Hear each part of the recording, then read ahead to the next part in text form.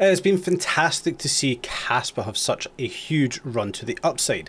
We covered this previously, talking about these almost 30,000% gains in just 400 days.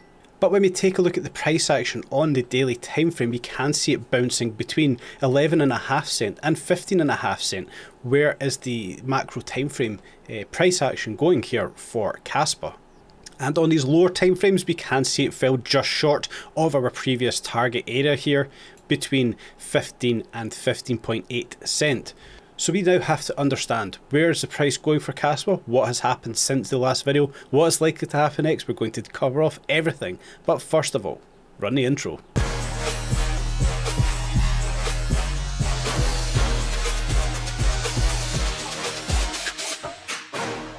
What is going on, guys? Welcome back to Cheeky Crypto Uncensored. Let's talk all things KASPA today. KASPA's been doing some fantastic things most recently, and I think, you know, it's probably best here to actually cover off what is really going on. But let's start off here on that 4-hour time frame. So of course we were targeting out 15.066 cent to as high as 15.868 cent here on the MEXC 4-hour time frame. So we have seen the price fall just shy of here, topping out at 15 cent exactly. We have found the area of resistance here for KASPA, and of course from here we can see we have broke down. Now internally we do see a 5-wave structure on this breakdown. Let's drop this one down to the 1-hour time frame. Inside of here we do have a nested 5-wave structure starting off this move to the downside, followed up by another 5-wave move to the downside, followed up by another extended 5-wave move to the downside. So we know we have this deep retracement, and from here, well, we can see we have seen a correction to the upside, which is absolutely fantastic to see. Let's first of all take note of this correction. However, we can see we did see a drop around about 23.37%, which is obviously quite nasty, but this drop within itself being a 5-wave move, we can see we have seen this correction. Now this correction does look to be a 5-wave structure, however it is, but it is not. It is simply a corrective move within itself. We're looking at this as a W, X, Y, X and Z structure. So we can see the 100% move of this W wave, or this initial movement. We will take it over to that next wick low. We can see this Y wave coming up to test out the 1.382 Fibonacci level right here at 13.2275 on the 30th of December at 8 PM UTC. So we now know that we have hit that 1.382, the requirement for a Y wave. Now what we will do next here is take the inverse measurement of this W wave, where we can see the first X wave, or the first retracement, not breaching that 100%. We will then take it over to this next candle wick high, and we will look for the Fibonacci levels of interest here. Now we are looking to come down to at least the 50% retracement area of 1.25546, with the lower area down here at 12.0735, apologies. And we can see over here on the 14th of December the price did drop down into here. So we can say that potentially that X wave is complete with the price dropping on down, but what we can note, the most recently hourly candle dropping past that 200 EMA, we may see this one drop down a little bit further.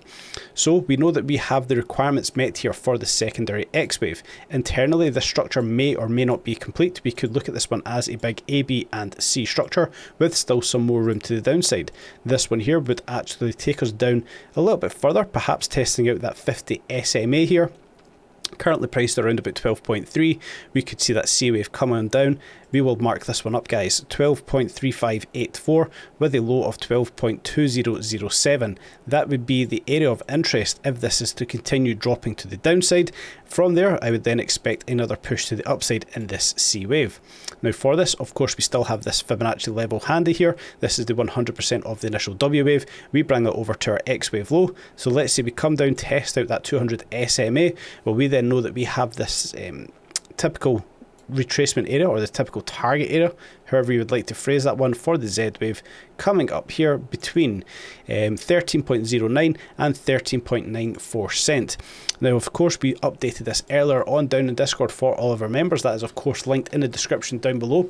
Get up to date TA on request whenever it is you decide you want it. Obviously, we can get this done as quickly as possible, getting on these trades before it's too late. We've seen some fantastic pumps to the upside recently for many projects, many of our members taking advantage of these, making some fantastic trades. So link in the description down below is of course our Discord to take full advantage of the trading opportunities. But now guys, we will jump over onto that daily time frame. So as I spoke about, we are ranging between the 11.51 and the 15.48 cent level, telling us that that wave 4 in itself is not yet complete. Now, invalidation of this whole 5-wave structure, of course, comes all the way down here at 5.399.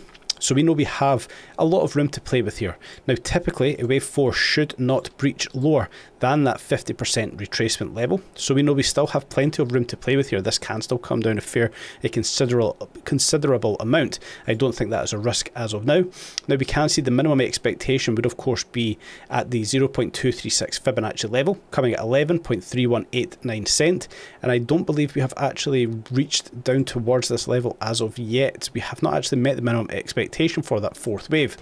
So in my opinion, we still have some more room to the downside to come.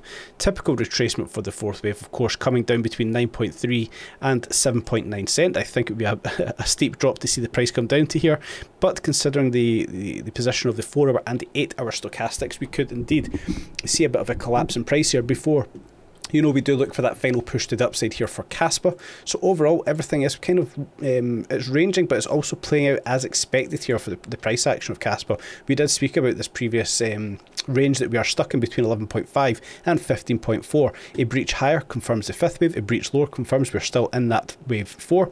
And yeah, my feelings, my inclination here is that we are still stuck in that wave 4. We will look for more of a retracement to come down. I like the idea of coming down to the 10 cent level, then getting in on a nice long position. If that were to be the case, let's just say we did come down to test out the 10 cent level, which would be that mid level of the fair value gap, then we could be looking at quite a profitable trade on the table. We would of course be looking to push up towards the 20 cent level, give or take. Yeah, you're looking at another 100% pump to the upside. The lower end here, the 1.236, is 69% pump to the upside. So I do think after a retracement, I do still think we have a bit more to the downside still to come.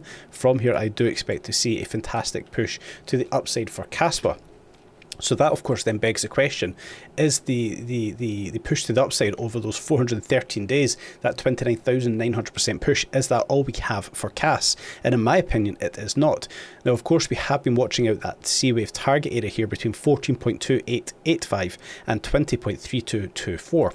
Now that met the lower expectation on this push to the upside. We know the internal count of this move in itself, though. We're looking for this to be a 5-wave structure with that fourth wave not yet complete. We still expect this one to push on to the upside, begging the question that, you know, we may still have a ridiculous amount of profit to be had here for the price action of KASPA. Where we could see this one, let's just talk about this upper level here. We could be looking at this as a 40,000% gain overall for KASPA since the 26th of September 2022, which is absolutely insane. Now of course there is still the outside chance of pushing on up to this higher level between $98 and $2.79. You would of course look at that as a bigger A, B and C structure. That is a lot of hopium there. I think it would be ridiculously hard to see the price get on up to there considering the move that's happened already. The weekly stochastic in itself is resetting to the downside, so I never say never, but I do think we need to see this price push on up one last time into this fifth wave of the C wave before we then look for the retracements. We have two key areas highlighted here between 3.2 and 2.8 cent, a previous area of support term resistance. Then of course we have a lower level here of 1.1 cent down to around about 0.8 cent, another area of previous support term resistance.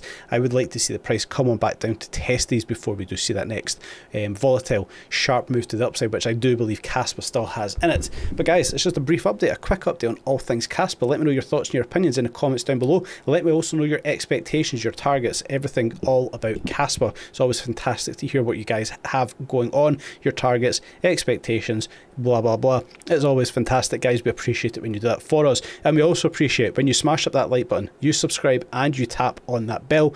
Greatly helps the channel. It helps get this content out to many like-minded people in the space as possible. We will thank you for doing that for us, guys. And of course, if you are going to trade, please do trade safely. Have a nice tight stop loss, make some great gains, stay safe in the space, and until next time, have a very nice day.